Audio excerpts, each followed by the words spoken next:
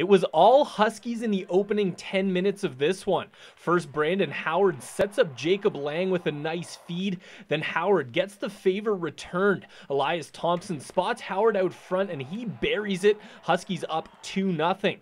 But then with the Huskies already on the penalty kill, Lou Giesbrecht gets sent to the box for cross-checking and Grande Prairie would take advantage. The Kings score twice with Giesbrecht in the box, evening the score up at 2.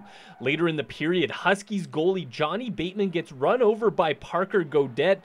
Bateman appeared to be in some discomfort but was able to stay in the game. Bateman came into the game with one of the top save percentages in the league at .963, and the Huskies leaned on him again. With the game tied at 3 in the second, Bateman was forced to make a couple of huge stops. Then in the third, after the Huskies went up 4-3, Bateman makes a couple more great saves to preserve the lead. He finished with 40 saves on 43 shots.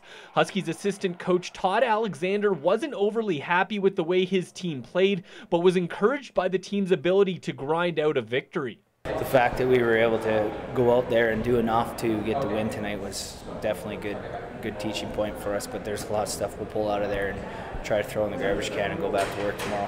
We had some things to work on. We needed to clean up our defensive zone for sure. Johnny bailed us out in net there a couple times, and we just tried to clean some stuff up in the third and outwork them.